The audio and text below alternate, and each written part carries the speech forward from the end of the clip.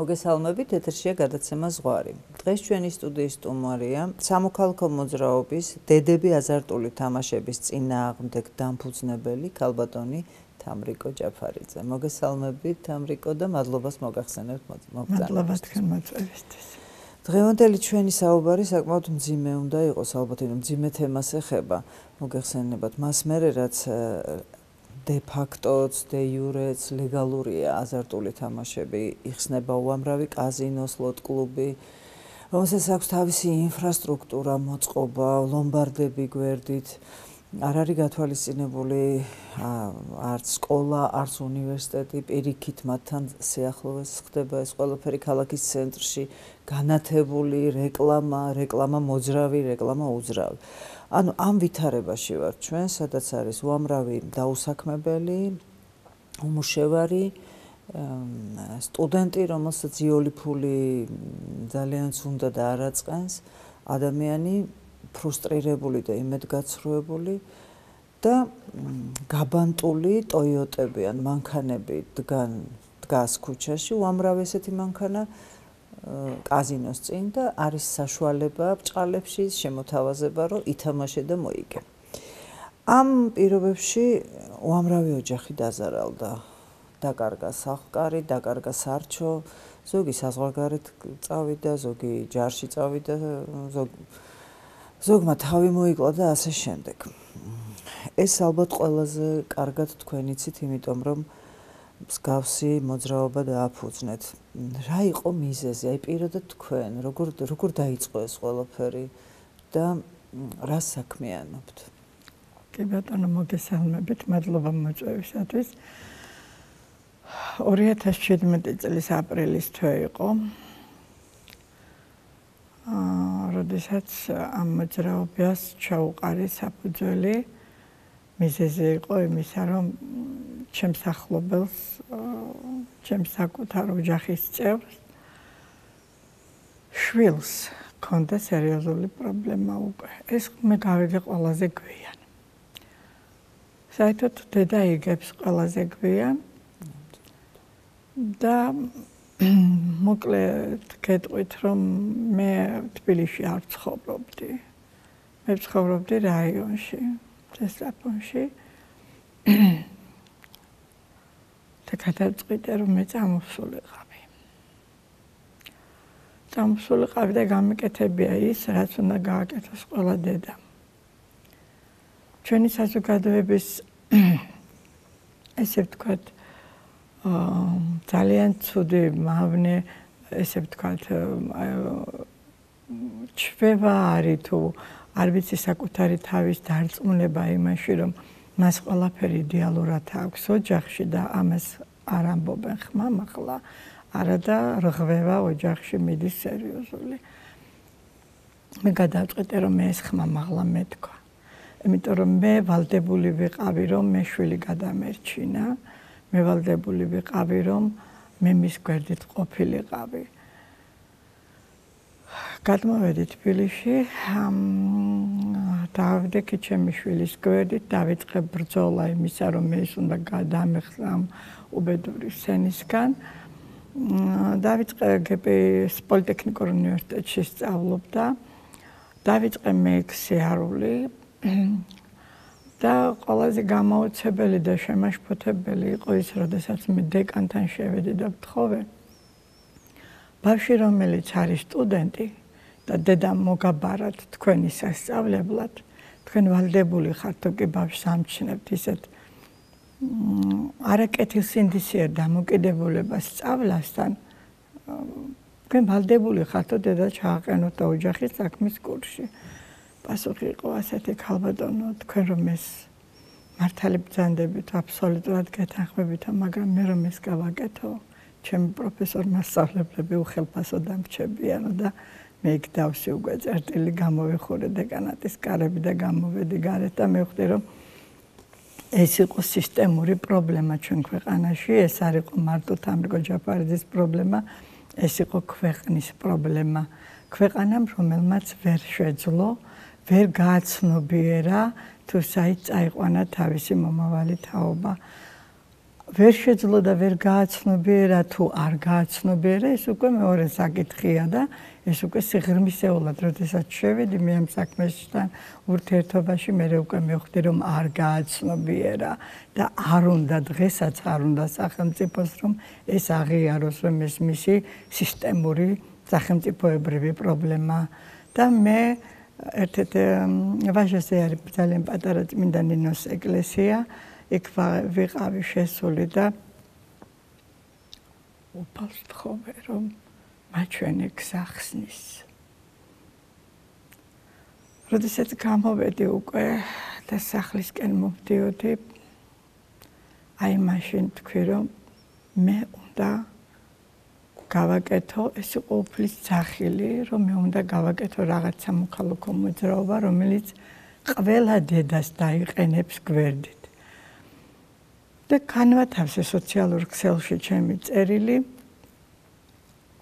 და თქვენ ვერ წარმოედგენთ, ქალბატონო მარინა, რამხელა გამოხმაურება მოყვა ამ ყველაფერს, არა მარტო ჩვენი ქვეყნის და საქართველოს მასშტაბით, უცხოეთიდან შემოდიოდა ზარები და ყველა დედა მეუღლე თხოვდა, რომ ოღონდ გადადგით ეს ნაბიჯი, გააკეთეთ, ჩვენ თქვენს გვერდით ვარ და 2017 წლის 5 აპრილს აბსოლუტურად უცნობი ადამიანები შევკრიბეთ, ჩვენ წასასვლელიც არცაც ჰქონდა, შევიკრიბეთ დელისის მეტროსთან, პროფკავშირების სასახლესთან, მოვიყარეთ უამრავმა დედებმა თავი და აი აქედან დაიწყო უკვე ჩვენი მოძრაობა და მე გავიცანე ქალბატონები, რომლებიც წლების მანძილზე იბრძვიან თურმე ამ საქმეს ებრძვიან და ვერსად ვერაფერი ვერ განახეს სამართალი და ამ ქალბატონებმა მთლიანად მომაბარეს თავიანთი ბრძოლა გადმომაბარეს მე, ესე ვთქვათ, და შევქმნით საინიციატივო ჯგუფი, ჩამოვაყალიბეთ, მოვიწვიეთ კრება, რასაც აუცილებლობას წარმოადგენდა და ჩვენი პირველი გზა იყო უკვე მოძიება ამ ადამიანების და სტატისტიკის დადგენა, რამდენი იყო საქართველოში აზარტზე დამოკიდებული, თამაშზე დამოკიდებული ადამიანი და როდესაც ეს მე უკვე სიღრმისეულად შევისწავლე და ვნახე, გამაოცა და გამაოგნა და ვთქვი, რომ მოდი თუ ჩემსას ვერ გადავარჩენ, სხვის შვილი გადარჩება, სხვა დედა იქნება ბედნიერი.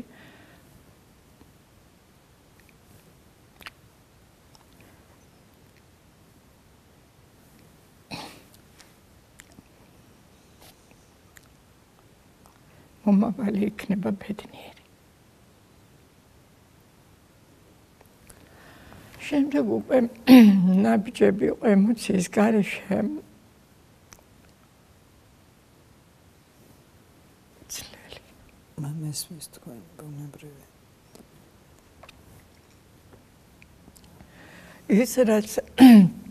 ის რაც დღეს ჩვენი მოძრაობა უკვე ცნობადია, უკვე თქვენ კი იცით, მე თქვენს გვერდით ვარ, ერთად ვმუშაობთ ამ ყველაფერთან დაკავშირებით, მაგრამ ეს არის ძალიან დიდი ტიტანური შრომა ჩადებული, იმიტომ მე კი ჩემთვის თბილისი არ იყო უცხო, მე აქ გავიზარდე, მაგრამ წლების მანძილზე მე აქედან უკვე წასული ვიყავი და ასე ვთქვათ, მაინც უკვე შეცვლილია საზოგადოება, აბსოლუტურად სხვა არის ცხოვრება და აი ამ საზოგადოებაში რომ ადამიანმა დაამკვიდრო ესეთი რთული, ესეთი მძიმე ბიზნესთან მოწინააღმდეგ საზოგადოება და შენ იქ რაღაც გააკეთო, მოიზიდო მედია, მოიზიდო ყველა სატელევიზიო არხი, დაუკავშირდე სამთავრობო გუნდის წევრებს, ეს ძალიან დიდი ტიტანური შრომა არის ამაში ჩადებული და მადლობა უფალს, რომ მე შევძელი და მე ბატონი გია ვნახე პაიჭაძე, მე ბატონმა გიამ ჩვენ დავუკავშირდით მე ბატონ ლევან გოგიჩაიშვილს, შეიქმნა კანონპროექტები თქვენთან ერთად, რა თქმა უნდა და მეც მოვედი იმ საპატრიარქო ჯგუფში, რომელსაც თქვენ ბრძანდებით და რა დონეზე ვიმუშავეთ და როგორ ვიმუშავეთ და რა გავაკეთეთ იმისთვის, რომ ამ ახალგაზრდებს გზა ვაჩვენოთ სიკეთის. ეს უკვე ცალკე განხილვის თემაა, მაგრამ მე გული მწყდება იმაზე, რომ ამდენი მთელი წლის ნამუშევარი ქალბატონო მარინა მოგეხსენებათ თაროზეა შემოდებული და არაერთი დედა, არაერთი ოჯახი ელოდება სახელმწიფოსგან გადადგმულ ნაბიჯს. სასიკეთოდ გადადგმულ ნაბიჯს, რასაც ვერ ვხედავ და ძალიან გული მწყდება და აქვე ვიტყვი, რომ თუ სახელმწიფომ კეთილგონიერება უმოკლეს ვადაში არ გამოიჩინა, ეს 500,000-ზე მეტია უკვე ლუდომანი ჩვენს ქვეყანაში, არ იქნება ძნელი, რომ ეს ადამიანები ერთვენიერ დღეს გამოვიდნენ ქალაქის ცენტრში, რუსთაველზე და სახელმწიფოს მოსთხოვონ თავიანთი ოჯახების, შვილების და საკუთარი უფლებების დაცვა, რომ ვალდებულია სახელმწიფო ბიზრუნოს უფლება აყრილ საზოგადოებაზე, ადამიანებზე, რომელმაც პირდაპირ იძალა სახელმწიფომ გამოვიდა, აღარც ღმერთი იწამეს, აღარც ხატი იწამეს და ამ ახალგაზრდებს 50 თეთრის თამაშის საშუალება მისცეს. ეგ არის უბედურება, თორემ ჩვენ ხომ არ ვებრჩით ბიზნესს, რომელიც იქნება გამჭირვალე სახელმწიფოთვის მომგებიანი. ჩვენი ამოსავალი წერტილი არის, ესე ვთქვათ, საკანონმდებლო დონეზე იქნეს რეგულაცია მიღებული ისეთი, სადაც ეს ბიზნესი ასოცირდება ძალიან ასე ვთქვათ, სახელმწიფოსთვის მომგებიან ბიზნესად. არა ადამიანების დამღუპელად და დამქცეველად, არამედ სახელმწიფოსთვის მომგებიან ბიზნესად. ისე როგორც ევროპის ქვეყნებშია. თუ მაქვს დრო არ ვიცი, პატარა ექსკურს გავაკეთებ, სათამაშო ბიზნესი არ არის, ეს კი არის დღეს გლობალური გამოწვევა მთელს სამყაროში, მაგრამ სათავეს იღებს ჩვენ წელთაღრიცხვამდე მოდის რომის იმპერიაში ძალიან წამახალისებლად მიიჩნიეს ეს და ძალიან კარგ გასართობ ძვლის კამათლებით დაიწყეს თამაში და რომის იმპერიიდან უკვე სათავე უდევს აზარტულ თამაშს, სადაც იქ გარკვეული თანხით თამაშობდნენ ანჯლის კამათლებზე. შემდეგ უკვე ამან გადმოინაცვლა საფრანგეთში, მერე უკვე შემოვიდა აქეთ ამერიკაში. ნუ საკმაოდ სერიოზული ისტორიული წარსული აქვს, მაგრამ ამ ისტორიულ წარსულს თქვენ წარმოიდგინეთ, რომ მაშინდელი საფრანგეთი, როდესაც უკვე 17 საუკუნის ბოლოს შემოვიდა საფრანგეთში, საკმაოდ მძლავრად დახვდა მაშინდელი საფრანგეთი, გადაწყვეტილი ქონდა, რომ ის ხაზინა შეევსო იმითი, არა მოსახლეობა დაეღუპა მისთვის. და იქ ქონდათ დაიცეს როგორ მოსახლეობა მაშინდელმა საფრანგეთმა, იქ მხოლოდ და მხოლოდ ქონდათ შესვლის უფლება დიდებულებს.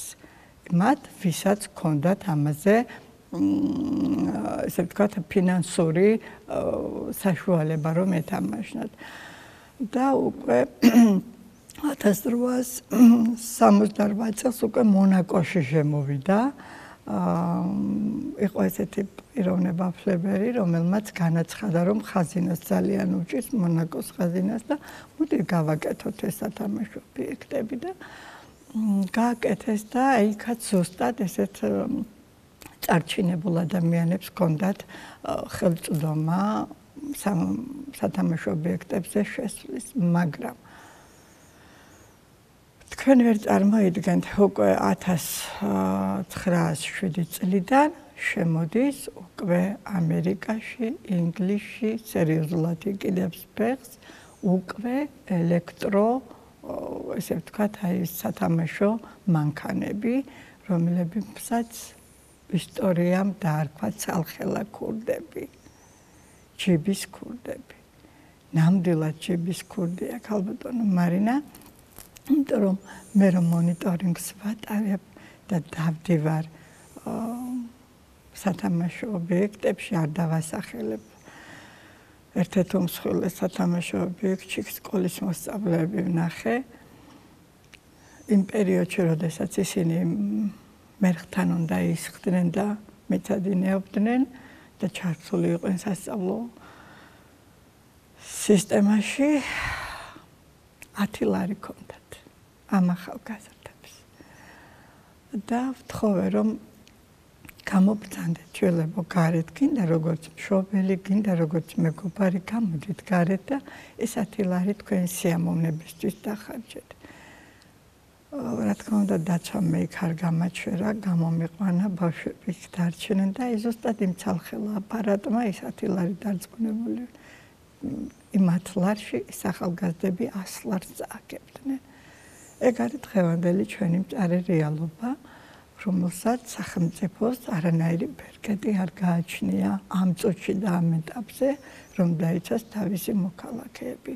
არა აქვს სურვილი, დარწმუნებული ვარ და დავრწმუნდი მეც თქვენთან ერთად, ჩვენ ერთად ვისხედით იმ მრგვალ მაგიდასთან და როგორი ჭიდილი იყო, როგორი ომი იყო თითოეული პუნქტის და თითოეული მუხლის განხილვაზე და ეს ამან ძალიან დამთქუნა და ფიქრობ, რომ აუცილებელია საზოგადოების მაქსიმალური მობილიზება თუ ქვეყნის მოსახლეობის. ის ნაწილი, თუნდაც ის ნაწილი. ის 500,000 ადამიანი, რომელიც დღეს ლუდომანის სენითაა დაავადებული, მისი ოჯახის წევრები გაპროტესტებენ და ეტყვიან სახელმწიფოს. არა თამაშს, მე მგონი შეიძლება პოლიტიკა. შეცვლის სახელმწიფო პოლიტიკას, იმიტომ რომ ქვეყანას ძალიან ეშინია ქუჩაში გამოსული ადამიანის პროტესტის. მე მესმის თქვენი ემოციის, ეს მართლაც უმძიმესი თემაა. თქვენ ისეთ კატასტროფულ ციფრს ასახელებთ 500,000. ეს ალბათ დიდი ქვეყნებისთვისაც ძალიან დიდი ტრაგედია იქნებოდა, არა თუ თქვა 3 მილიონიანი ქვეყნისთვის, ისეთი ქვეყნისთვის, როგორც საქართველოა. 500,000 და ეს რის საფუძველზე ამბობთ თამრიკო თქვენ ამას, აი როგორ ეს არის ციფრი, არა ესე ვთქვათ, არა ოფიციალური. სახელმწიფოს არ აქვს არანაირი სტატისტიკა. როდესაც შინაგან საქმეთა სამინისტროს მიმართე თხოვნით, რომ მომაწოდეთ ინფორმაცია, რამდენია სუიციდის ფაქტი. არ აქვს. დაფილტრა არ ხდება. ეს მოძიებული არის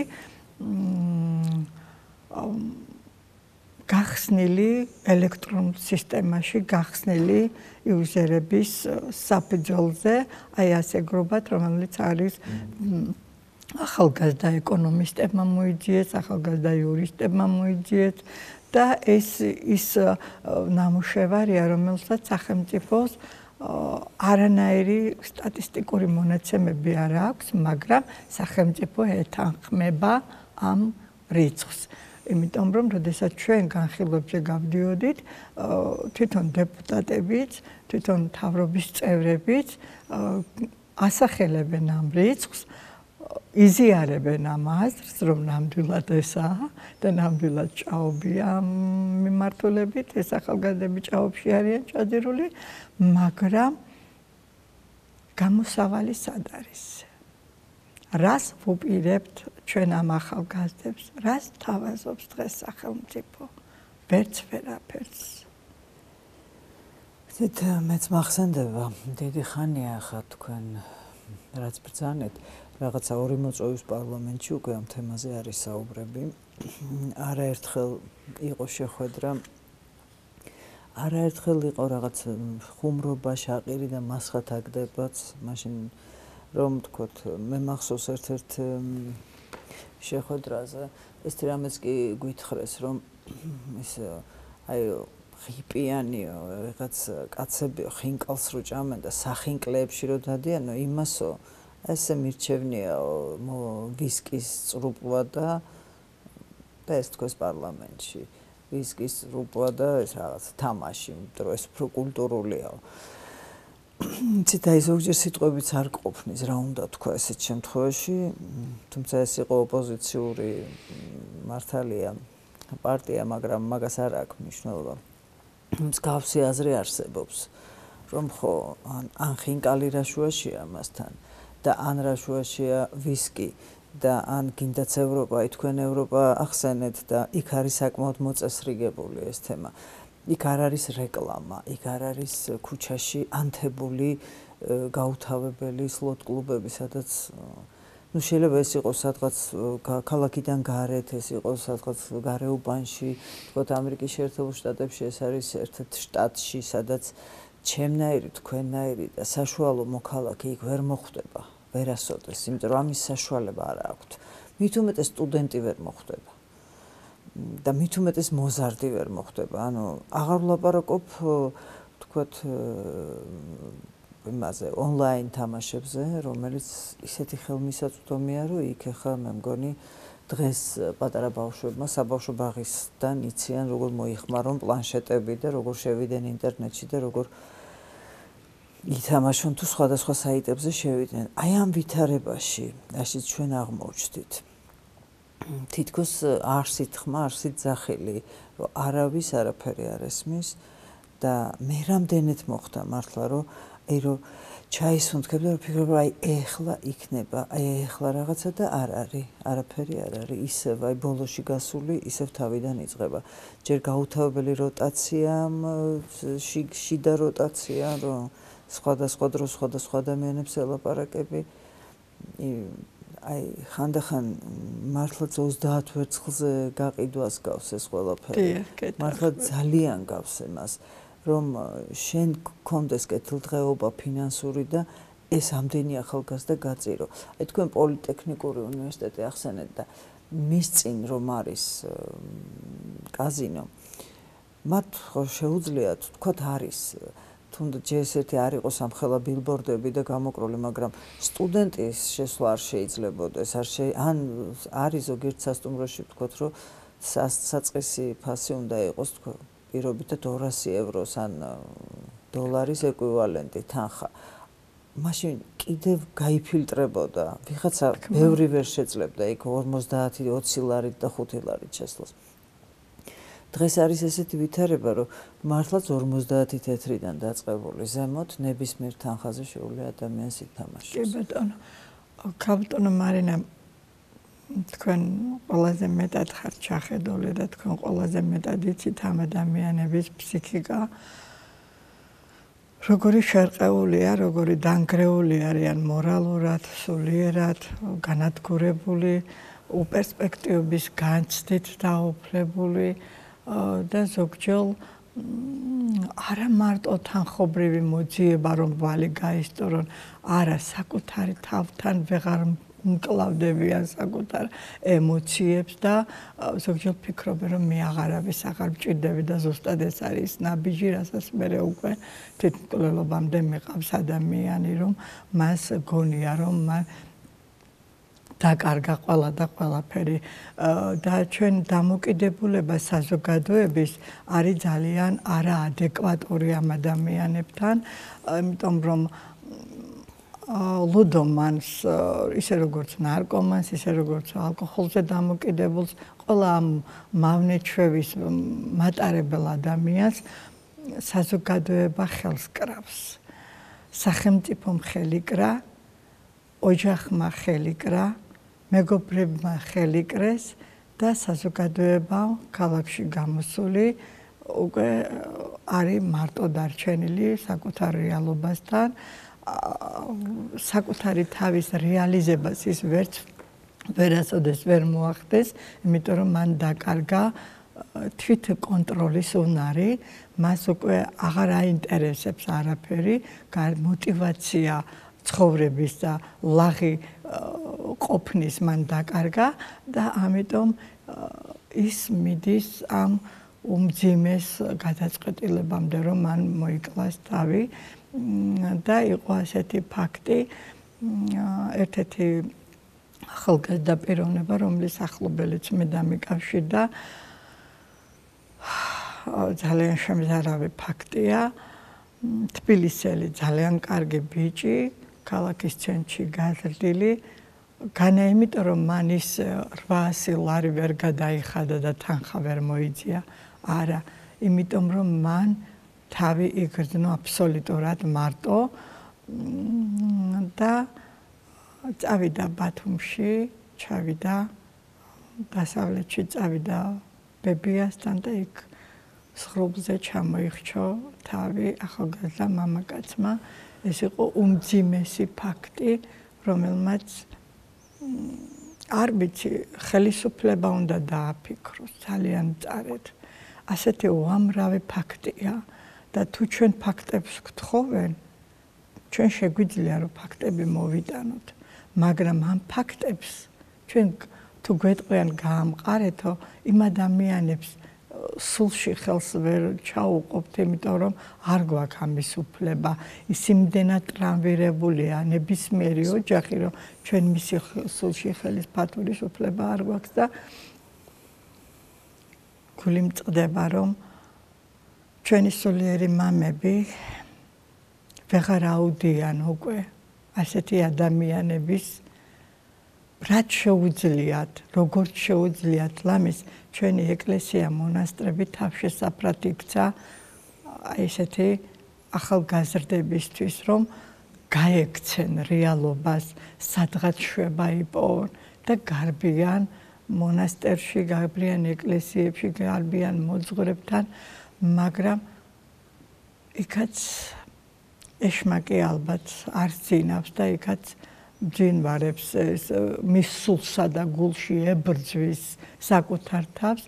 მე მქონდა ასეთი შემთხვევა, მოგიყვებით ქალბატონო მარინა, ახალგაზრდა მამაკაცი, რომელსაც თავისი ოჯახი აქვს, ცხოვრობს რაიონში, არ ვასახელებ შეგნებულად რაიონს, დამიკავშირდნენ იქედან და მთხოვეს, რომ გადაგვარჩინეთ, დაგვეხმარეთ, როგორც შეგიძლიათ და თქვენ კი იცით, რომ მე მქონდა ურთიერთობა ამერიკელ ცოლ-ქმართან, რომლებიც Teen Challenge-ის დამფუძნებლები იყვნენ და თქვენ იქ სწორად აღნიშნეთ, რომ სწორად გაგვერკვია, გაგვიანალიზებია, რის საფუძველზე წეოდნენ ეს ადამიანები ქველმოქმედებას საქართველოში, რატომ ჰქონდათ მათ სარეაბილიტაციო ცენტრი გახსნილი, ისე რომ აქ ხელისუფლებამ არ იცოდა საპატრიარქომ და ჩვენ რამდენადაც შევძელით, როგორც შევძელით, უამრავი გამოკითხვა, უამრავი კითხვა დავუსვით და მე მაჩვენეს წიგნი დადებული ბიბლიის,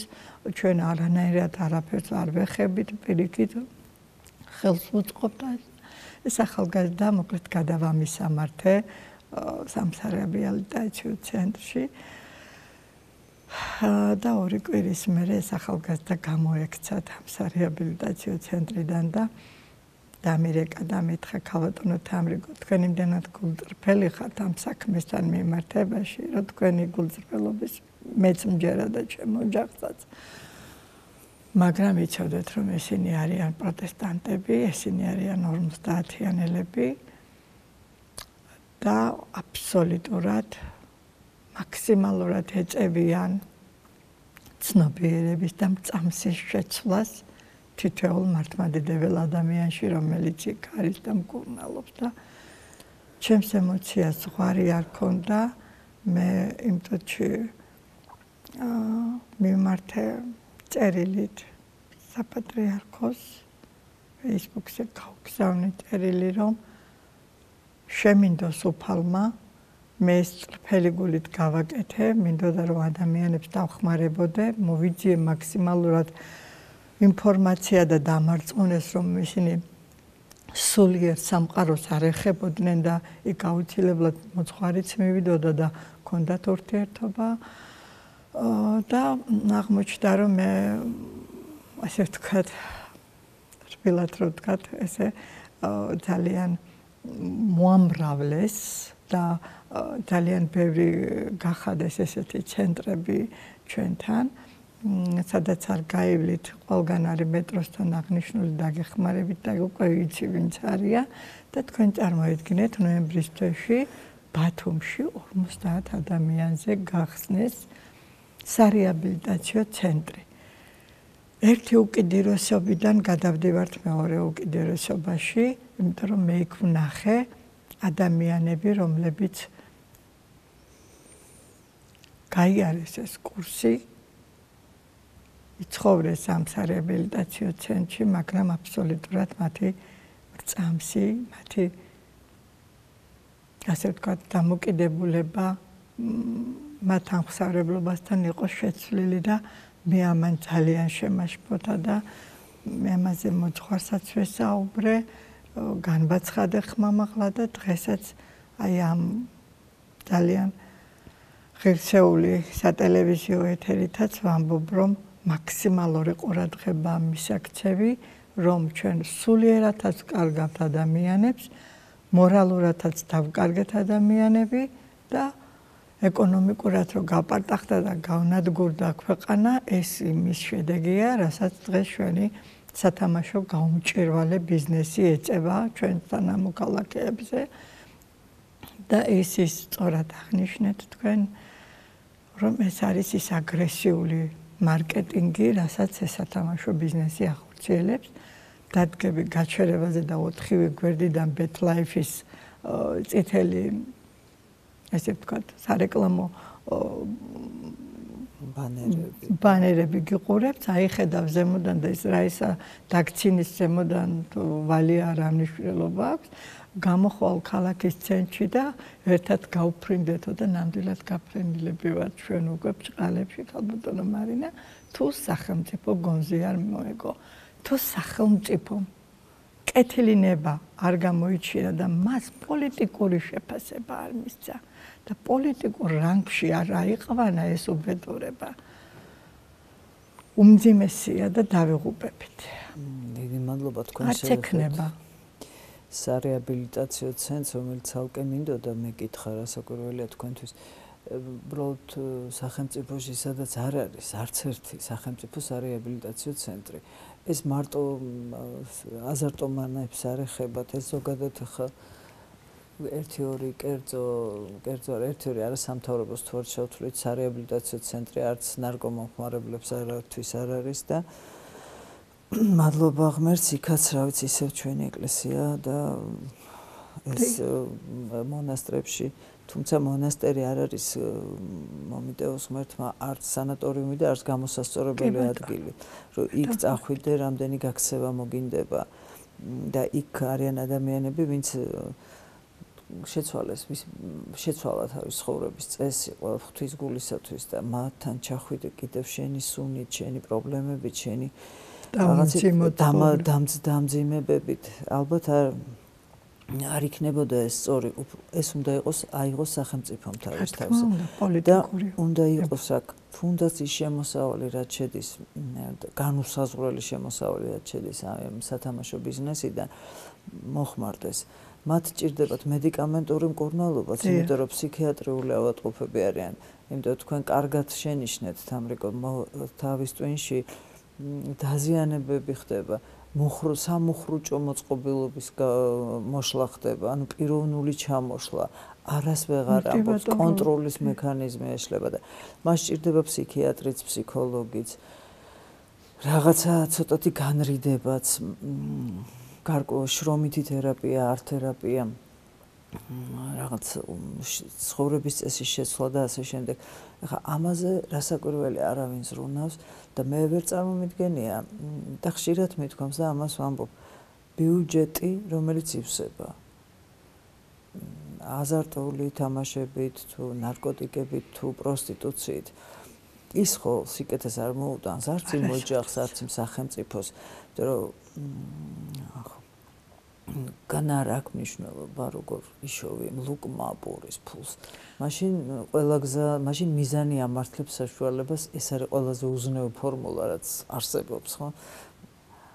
არ ამართლებს საშუალებას. საშუალება უნდა იყოს ისეთი, რომ შენ რასაც გააკეთებ, ის შეგერგოს, იმიტომ რომ რასაც გაისვრი, ის გიბრუნდება, ბუმერანგია. ეს ბუმერანგი აუცილებლად დაბრუნდება დაავადებებით, რაღაცა კატასტროფებით, უბედურებებით. კატაკლიზმებით, იმიტომ რომ ეს უფლის იესო ქრისტეს შეურაცხყოფა, თამაში, აზარტი, ნებისმიერი ადამიანში თქვენ კი მე თქვენ გამსწავლობ ქალბატონო მარინა, რაც მე მაქვს ბედნიერება ესეთ ღირსეულ ადამიანებთან გქონდეს ურთიერთობა. ეცეთ მე ასე ვფიქრობ, ნებისმიერ ადამიანში არის აზარტი. აზარტი პოზიტიურია თავს. აზარტი პოზიტიური. აი მეც ამ წუთში დამიჯერეთ, რომ მეც აზარტის რეჟიმში მუშაობ და ვცხოვრობ, იმიტომ რომ მე ამ ბიზნესმა შემიტრია კარგი კუთხით, იმისთვის რომ მე რაღაც სასიკეთო თქვენთან ერთად ერთი პატარა აგური დავდო. თქვენ იქნებით, ის იქნება, ნიშნელი არ აქვს. საქმე უნდა გაკეთდეს, ქალბატონო მარინა. მოცემული რეალობა, რაც დღეს ქვეყანაშია, ეს არის ქვეყნის უბედურება. ის რომ დედა გარეთ შვილს გაუშვებს, მას გარანტია უნდა ქონდეს, რომ მისი შვილი დაბრუნდება ოჯახში ჯანმრთელი. ამაზე სახელმწიფომ უნდა ისრუნოს. ჩვენ დროსაც იყო, ჩვენ ერთი თაობის ადამიანები ვართ, ქალბატონო მარინა და გახსოვთ, ბილიარდი იყო ჩვენ დროს ძალიან ისეთი სათამაშო ის, რომელიც მიწის ქვეშ იყო და ვინც იქცა, იქ ყველა მიცოდა, მაშინდელმა პოლიციამ იცოდა, ვინ ჩადიოდა, ვინ თამაშობდა. რაიონში, თითოეულ უბანში პოლიციამ იცოდა, ვინ იყო ნარკოტიკზე დამოკიდებული. ოჯახებმაც იცოდნენ და მაქსიმალურად ზრუნავდნენ, რომ ურთიერთობა ნაკლები ქონოდა მის ოჯახის წევრს ამ ადამიანს. ეხლა იმდენია ისეთი ოჯახის შვილები არიან, არა მარტო მატერიალურად შეუძლებელი და ესე ვთქვათ დაბალშემოსავლიანი ადამიანის შვილები, არა, იმ ადამიანებს, იმ პარლამენტში რომ სხედან, იმ შოუ ბიზნესში რომ არიან და დღეს საქართველოს ელიტას რომ მივიჩნევთ, იმგენსაც ძალიან სერიოზული ტკივილები ტკივათ. თავიანთი ოჯახის წევრების, ახლობლების, ნათესავების, მაგრამ არ ამხელენ. იცით რატომ არ ამხელენ და არ ამბობენ? ჯერ გადახდის უნარი აქვთ. მაგრამ ეს არის ბიზნესი, რომელიც ერთვენიერ დღეს ბანკს გააკოტრებს, თორემ ოჯახს როგორ არ გააკოტრებს. ეს არის ის შეუსებელი, აუღუსებელი არის ოკეანეში, რომ ჩვენ ახლა კენჭები ვისროლოთ, ხომ ვერ ავაფსებთ. აი ისია. ეს არის უზარმაზარი და რაც ყველაზე მეტად გულდასაწყვეტია,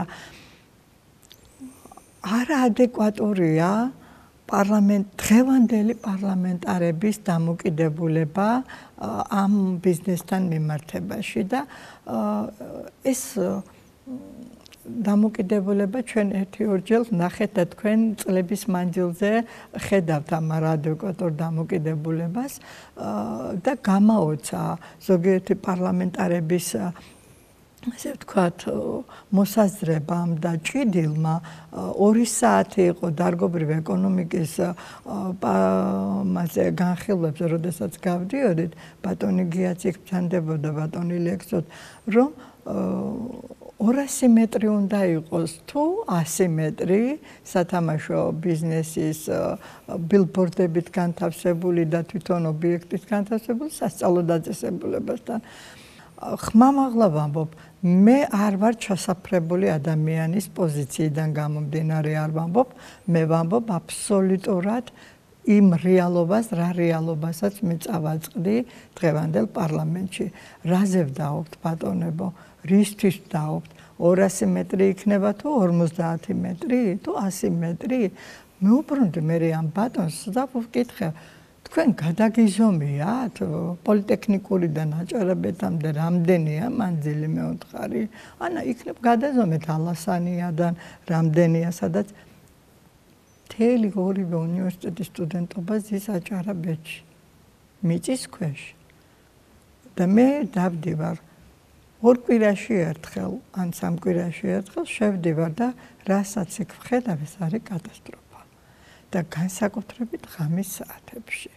და ღამის საათებში რომ უფლებაყრილი არიან ეს ადამიანები, ჯერ ისედაც განადგურებულები არიან, მორალურად დეგრადირებულები არიან, ამას კიდევ დაცვის თანამშრომლები უმატებენ და გახურებული ცემატყება არის ღამის 12 საათიდან. პიროვნება, რომელიც თანხას აგებს, ის უკვე სერიოზულ თანხას აგებს, ის უკვე უკონტროლოა და მისი აგრესია გამოვლინდება ან სათამაშო აპარატთან, ან ვინმე მის გვერდითში დომთან, ან თვითონ დაცვის თანამშრომლთან, გამოიყვანენ მე ამ ადამიანს და გახურებული ცემატყება არის. გაუსაძლისი მდგომარეობა დამირეკეს სამგორის მეტროდთან არის 3-7-იანი. აბსოლუტურად უცნობმა ქალბატონებმა და გთხოვეს დახმარება. წავედი, ღამის 10 საათზე წავედი. გავედი სახლიდან, საკმაოდ დიდი გზა აღმოჩნდა, მივედი, რაც ნახე იმის გადმოცემა არის წარმოუდგენელი. მე ვთხოვ ქართული ოცნების დეპუტატებს. გამომყვენ, წავიდეთ ერთად. ვნახოთ ღამის საათებში რა ხდება სათამაშო ობიექტებში, ვინ თამაშობს, რა კატეგორია თამაშობს და რომ წააგებენ, მე როგორ უსწორდებიან დაცვის თანამშრომლები. და ამას მე მისცენ საკუთარი შეფასება და მე მოვისმენ მე განხილვებზე იქნება თუ სატელევიზიო სივრცით, მე მოვისმენ მე მათ ადეკვატურ შეფასებას. მთელი უბედურება ესე რომ ამისგან დაზღვეული ხო არც ერთი ჩვენთაგანი არ ვართ, არც ერთი ოჯახი. ეხა ეს 500.000 ხო, ყველა ოჯახია, ყოველი მეორე ოჯახია. კი ბატონო, ზუსტად მაგაღვნიშნე.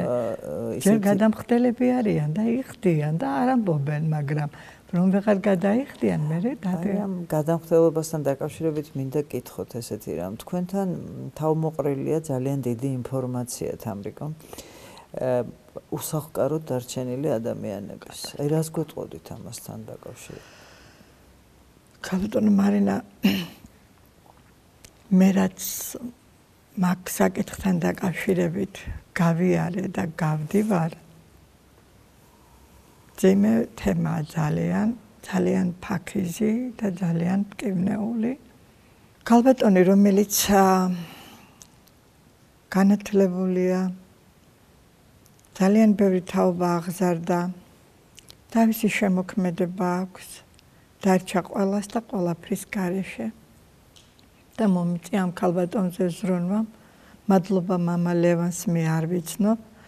და ეტყობა, როდესაც მივიდა მამა ლევანთან, უთქვამთ, რომ არის ასეთი მოძრაობა და მიაკითხეთ ამ მოძრაობას, რომ რაიმე იქნებ დახმარება ამოგიჩინოთო და აი იმ დღიდან ეს ქალბატონი ხელი-ხელ ჩაკიდებული დავდივართ ერთად თავშესაფრიდან თავშესაფარში. ისე რომ ამ ადამიანმა ვეღარაფერი ვეღარ მოახერხა. მე მადლობა მინდა ვუთხრა ერთადერთი ნათელი წერტილი რაც ვნახე ჯანდაცვის სამინისტროს აქვს თავშესაფარი, რომელიც ემსახურება ადამიანებს, რომლებიც ბულინგის მსხვერპლი არიან, ოჯახური ძალადობის მსხვერპლი არიან და თავშესაფარში ეს ქალბატონი მოვათავსეთ. იქ ერთი თვე იყო ვადა.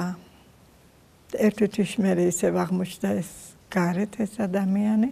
მე ისევ მოვათავსე კერძო თავშესაფარში, გლდანში, დიდი ხვეწნამუდარით და ისევ ერთი თვე იყო ვადა და ერთი თვის შემდეგ დამჭირდა სერიოზული ძალისხმევა იმისა, რომ ამ ადამიანისთვის კიდევ ერთად რამოდენიმე კვირა, ისე რომ მე პარლამენტარების ჩარევაც კი დამჭირდა, რომ ეს ადამიანი ამ იანვრის თვეში გარეთ არ აღმოჩენილიყო. მოვახერხეთ ის, რომ დარჩა, გამოვიდა, იქაც დაუსრულდა და ეხლა შევძელით, რომ მერიის დახმარებით 6 თვე მიუჩინეს ისევ ადგილი. 6 თვის მერე რა იქნება უკვე ვეღარ გეტყვით, რამდენზე გავწდებით აღარ ვიცი. ნუ ამ ეტაპზე ეს ქალბატონი ჭერქვეშ არის. მაგრამ არის მეორე შემთხვევა, რომელსაც უკვე მიუვიდა აღსრულების ფურცელი, 9 წევრები არის ოჯახში, მეუღლემ გაუყიდა სახლი, კარი და ეს ადამიანი უკვე გამოსახლებას ელოდება, საკუთარი ნებით ნამდვილად არ გამოვა, თავისი ნაშრომია, თანაცხოვრებით შექმნეს ცხოვრება. 2 მცირეწლოვანი ბავშვი, ჩავარდნილი ლოგინად მოხუცებული, შვილები, ობოლი დიშვილები, რომელსაც თვითონ ზრდიდა ეს ქალბატონი, მოვიწერთ ქუჩაში დარჩენა. არის ქალბატონი, რომელიც ანალოგიურ მდგომარეობაშია, გამოვიდა სახლიდან, იქირავა, გაყიდა სახლი, კარი, აბსოლუტურად ყველაფერი და გადავიდა ნაქირავებში, რომ ის ვალი გაესტუმრებია. უმძიმესია, როდესაც სახელმწიფოს ზუსტად ამას ვთხოვთ, რომ შექმნას მუნიციპალური თავშესაფარი, რომელიც დროებით მაინც გაუსაძლის მდგომარეობას შეუმსუბუქებს ადამიანებს, არ მოახდინოს ის ამ ადამიანების დახმარება, არა რამოდენიმე თვით, არამედ რაღაც გრძელვადიანი, თუნდაც სესხებით, თუნდაც რაღაც დახმარებებით, რომ აი ადამიანებმა არ იფიქრონ ქვეყნიდან გაქცევა. 500,000 ლოდომანი, თუ მეტი არა, 80,000 არ ვიცი, საკმაოდ სერიოზული ციფრია ნარკომანების, ალკოჰოლზე დამოკიდებულების და ქვეყნიდან გაქცეული დედების და მეუღლეების, რომლებსაც აქვს ფულს გზავნიან და მე ეს ფული მიდის იმ შაუბნელ ბიზნესში, რომელიც ასოცირდება ძალიან ბევრ ცუდ რამესთან. იმიტომ რომ ბიზნესი, მე ასე ვფიქრობ და ალბათ თქვენც დამეთანხმებით, ბიზნესი, რომელიც მილიარდობით ლარია ბრუნვა, 5 მილიარდს აჭარბებს, სადღაც 6 მილიარდამდე მივიდა და სახელმწიფო ბიუჯეტში 330 მილიონი შედის, ნამდვილად ვერ იქნება გამჭვირვალე, ნამდვილად ვერ იქნება პატიოსანი და ეს სახელმწიფოსაც არ არგებს, ქალბატონო მარინა. მე გეტყვით, ჩვენ დაგვიკავშირდნენ საერთაშორისო მედია ჰოლდინგის წარმომადგენლები, მოგძებნეს და ჩამოსულები იყვნენ კიევის ჟურნალისტები, პირადად ჩემთან და ჩვენ ორგანიზაციასთან და ასევე მადრიდის ერთ-ერთი სერიოზული მედია ჰოლდინგი, რომელმაც გაუცებული მითხრეს, აეროპორტიდან მოვდივართო, იმდენი სარეკლამო ბილბორდი, ბანერი, ბრუიალა, პრიალა, ეს რა უბედურება, ლას-ვეგასიაო, თქვენ ესე ცხოვრობთ, ლაღათო? აბა თქვენ რომ ამბობთ, რომ აქ ეკონომიკურად ქვეყანა არ არის ისე გამართული წელში, რაც ჩვენ ვნახეთ და გადავიღეთ სათამაშო ობიექტები, ვისაც შევხედეთ, ზოგს თუდად არავინ გამიგოს ღმერთო მაპატიე, ის თანხარი ისეთ ფეხსაცმელი უნდა ეყიდა იმ ადამიანმა გაიქცა და სათამაშო ობიექტში დახარჯა ის ფული და ლანჩი გრძივი გამომძვრალი ქონდა და დააფიქსირა ეს იმ კამერამ, ნახა იმ უცხოელმა ჟურნალისტმა და გაოცებული დარჩა. ეს პოლიტიკურადაც არ აწყობს ქვეყანას. ეს ქვეყანას იმიჯს ულახავს, იმიტომ რომ არ არსებობს არც ერთი საერთაშორისო ფინანსური ორგანიზაცია და უკვე გაუჩნდათ ეს კითხვები. თქვენ რომ ამხელა ბიზნესს აწარმოებთ, კი მაგრამ თანხა სად არის? და ისე რომ ეს არც მორალურად, არც პოლიტიკურად, არც დემოგრაფიულად არანაირად ქვეყანას არ აწყობს და არ ვიცი, ვერ გეტყვით, გაუგნებული, მე კარგად ვიცი და თქვენც კარგად იცით, ქალბატონო მარინა და საზოგადოებამაც კარგად იცით, რომ ამ ბიზნესს აქვს თავისი ლობისტები.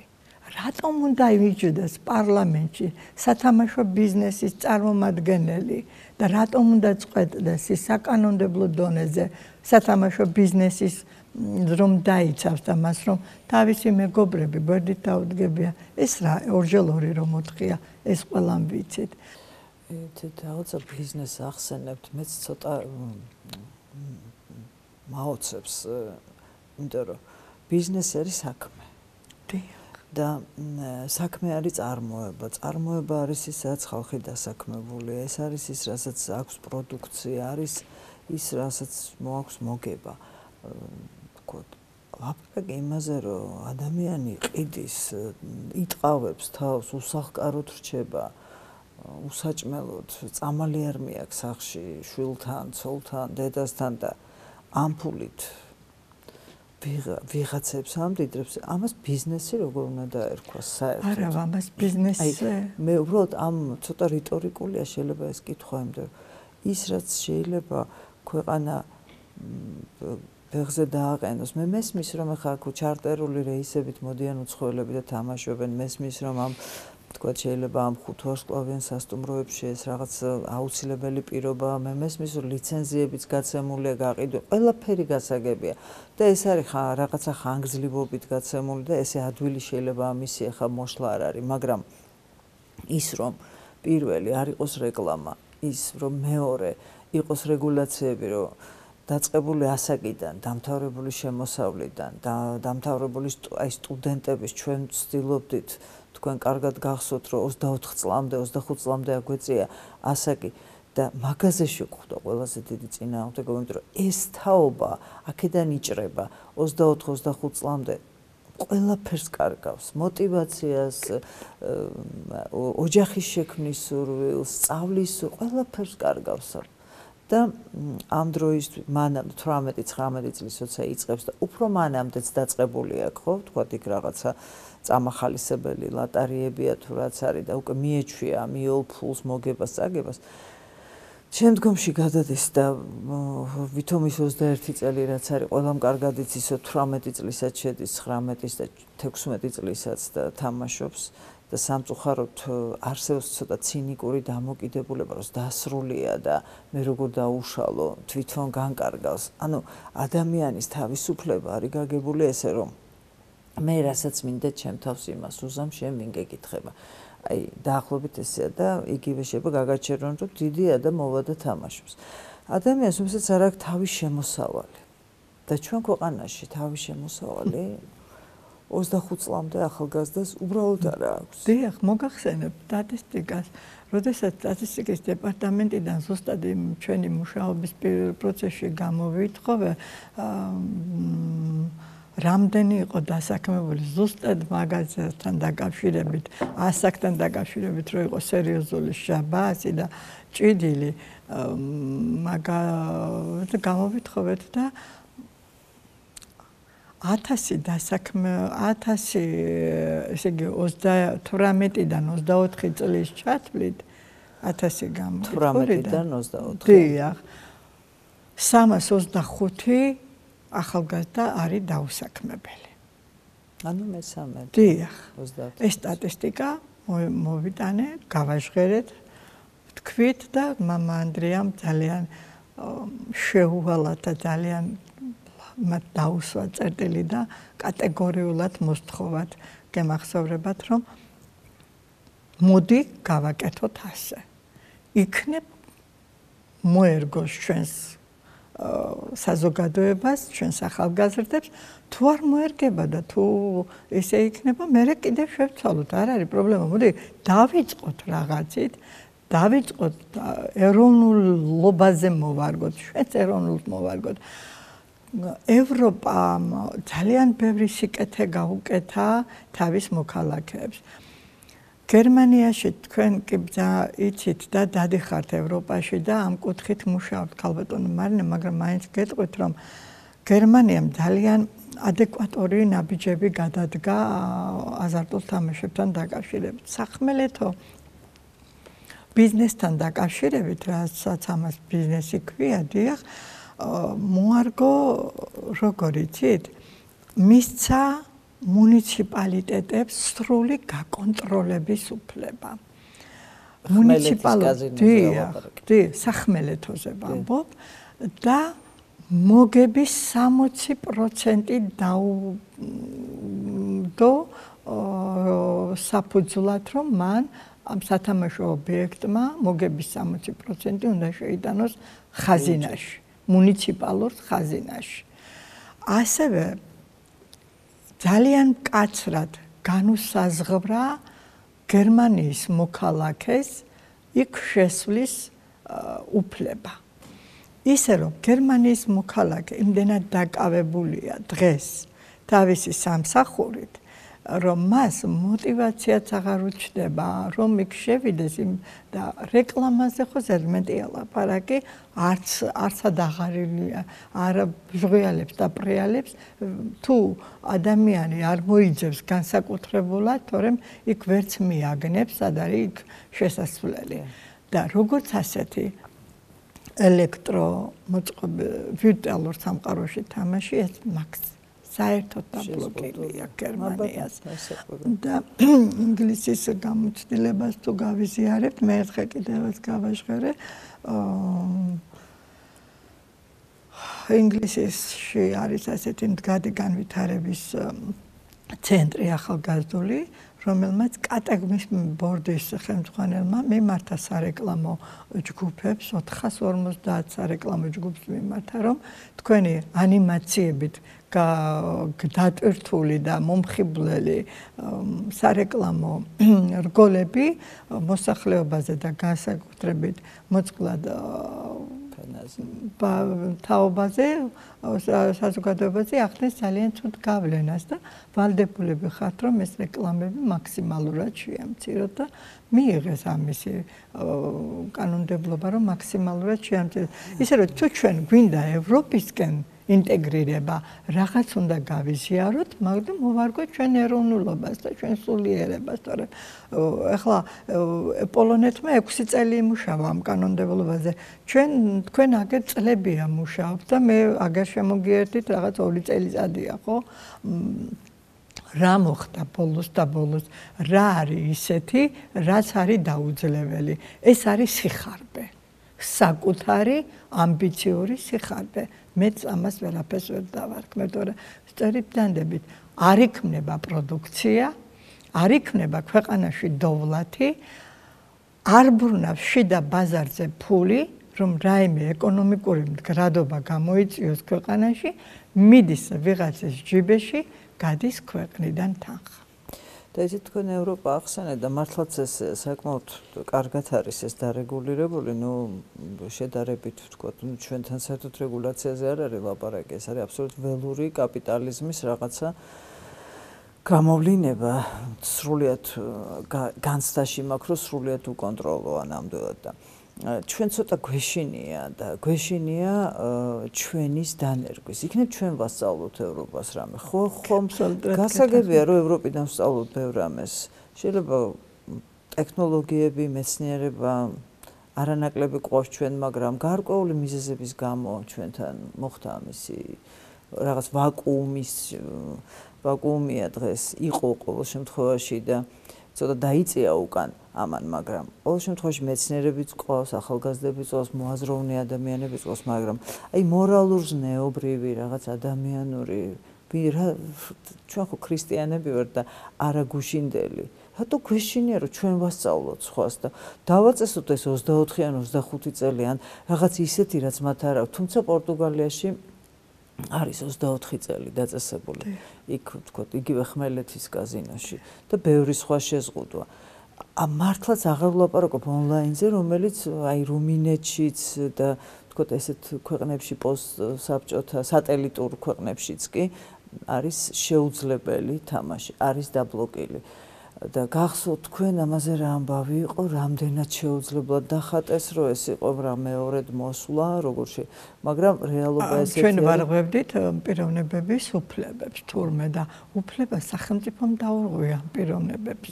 და დღეს არის ჩამოშლილი პიროვნებები, სიხარულ დაკარგული ახალგაზრდობა, მე ხშირად მეყვარს ამის თქმა, რომ ჩვენ მთავარი ხარება და სიხარულია ადამიანის ცხოვრებაში. სიხარული არ უნდა დაკარგოს მისმა თვალებმა, მისმა გულმა, მისმა სულმა და ამას კარგავს. არის აბსოლუტურად შიზოიდური, გამოჭმული, გამოცარიელებული, საკუთარი თავი ძულთ, აი როგორც ციყვი გალიაში რაღაც აი კარუსელში მოტრიალი ადამიანი, რომელიც ვერ გამოდის, ვერ არღვევს ამ მანკიერ წრეს და აი ამ ვითარებაში მართლა თუ კი რამე ჩვენ შეგვიძლია დასრულ ადამიანებს, მშობლებს, ვიცი, ვისაც რაღაც სიტყვა ეთქმის, ხანდახან ისეთი განცდა მაქვს, რომ თითქოს აი რა უნდა გააკეთო, აღარ ვიცი. კატასტროფული მდგომარეობაა, ქალბატონო მარინა. სულ უახლესი კვლევა არის, სულ ახალი, 2 კვირის ჩატარებული კვლევა არის. თბილისის ყველა სკოლაში, თითო უბანში, თითო სკოლა.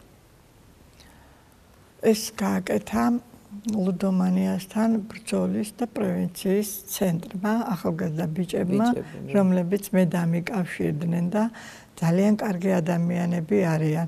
ძალიან ბევრი ასეთი ცენტრებია გახსნილი და მართლა მომძებნეს, ყველა მომძებნა და შევიკრიბეთ ჩვენ და დავსახეთ გზები როგორანაირად. ამ ადამიანებმა მერიისგან აიღეს ძალიან მცირედი თანხა, რასაც ითხოვდნენ, იმდენი ვერ აიღეს, მაგრამ აიღეს მცირედი თანხა და გამოიტანეს კატასტროფული შედეგი. 500 ბავშვი გამოვიკითხა, რა თქმა უნდა ანონიმურად, ისე როგორც ეს აუცილებლობას წარმოადგენს და ძალიან გულწრფელები იყვნენ ეს ბავშვები. 51%-ია. ონლაინ თამაშობს 51% და გენდერული განსხვავება არ არის. ნახევარზეა. ეს არის სულ უახლესი კვლევა.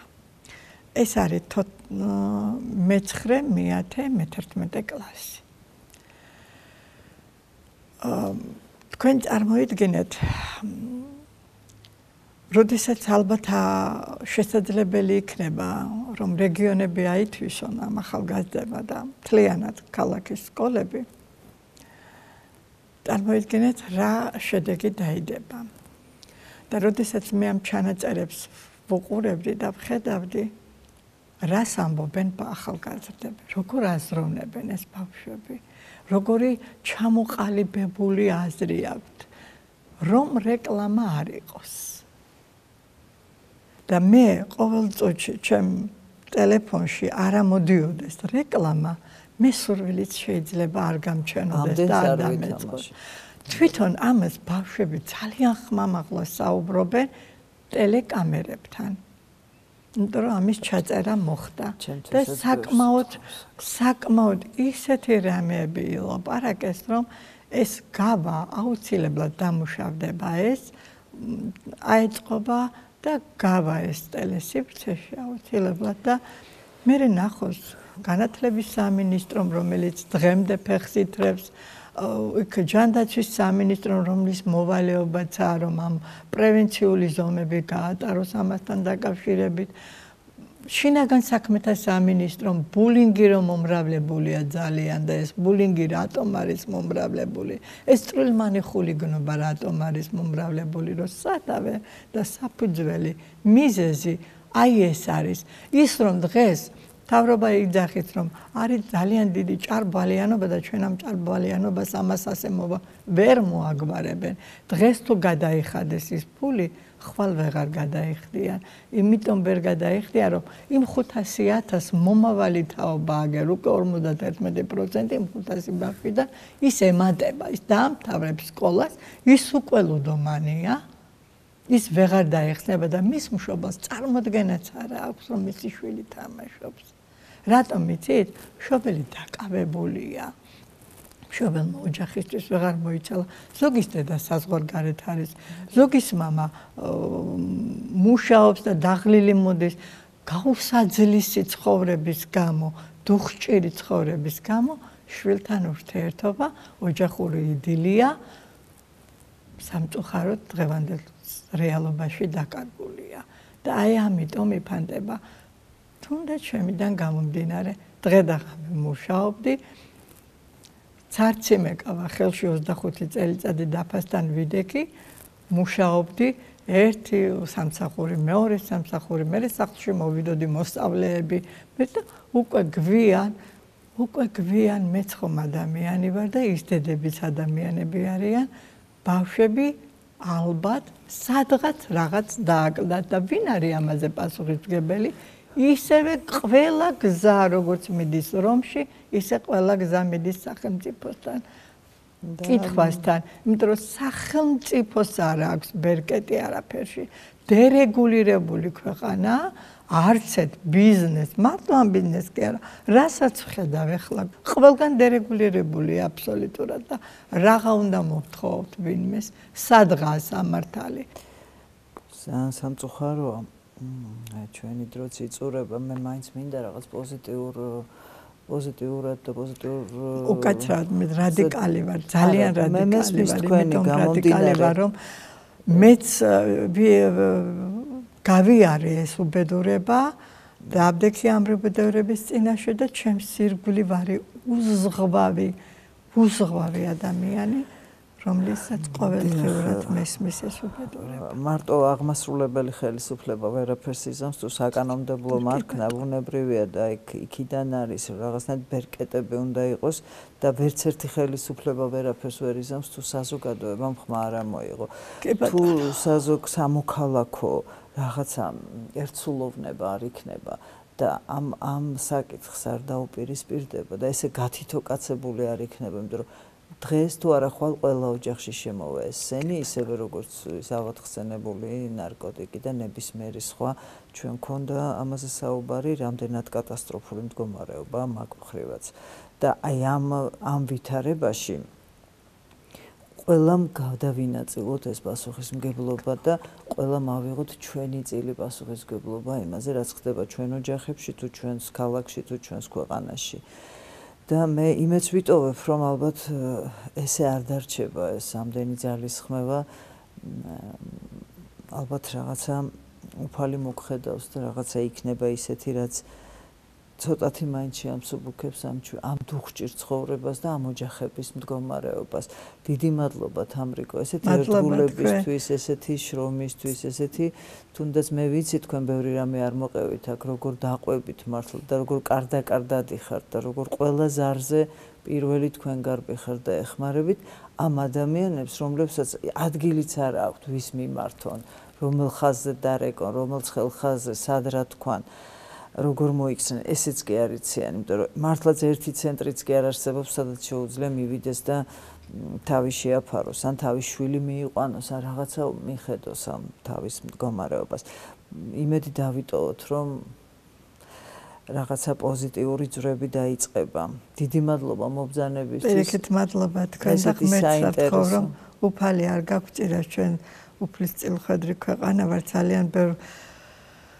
რამეს გაუმკლავდა ჩვენი ქვეყანა და საზოგადოება ამ ქვეყნის და ახლაც მჯერა რომ მე ისეთ კეთილსინდისიერ და სულით და გულით პატრიოტ ადამიანებთან მაქვს ჩემი ურთიერთობა რომ ეს ადვილად ამას ვერ გადადებენ ვერც შემოდებენ თაროზე და ვერც ტაბუს ვერ დაადებენ იმიტომ რომ ძალიან დიდი რეზონანსი მოყვება ამ და დღეს თუ არა ხვალ მათ ოჯახებშიც შევა ეს. ცილება თუ შესული არ არის უკვე. კი ბატონო, დიდი მადლობა. მადლობა თქვენ. ჩვენი გადაცემა დასასრულს მივუახლოვ და მე მინდა შეგახსენოთ რომ დღეს ჩვენი სტუდიის სტუმარი იყო სამოქალაქო მოძრაობის დედები აზარტული თამაშების წინააღმდეგ დამფუძნებელი ქალბატონი თამრიკო ჯაფარიძე. კარგად ბრძანდებოდეთ მომავალ შეხვედრამდე.